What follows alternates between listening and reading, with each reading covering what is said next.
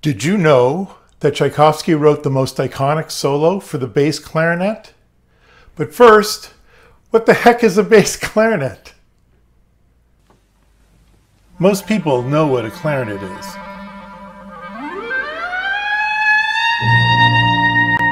The bass clarinet plays an octave lower, so it is much bigger.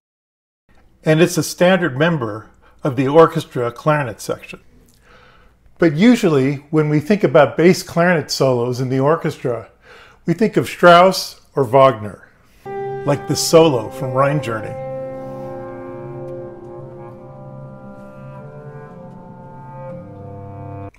So how did Tchaikovsky end up writing the most famous bass clarinet solo?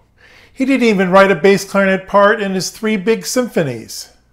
Well, an instrument was invented in the late 1800s called the celeste, which is a set of bells played by a keyboard.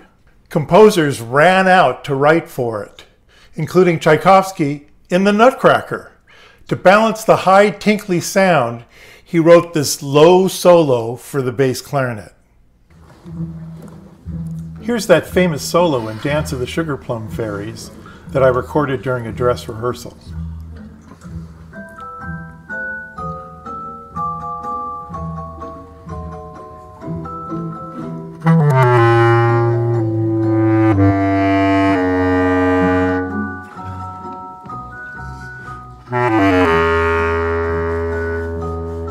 And again, that's what I love about Tchaikovsky.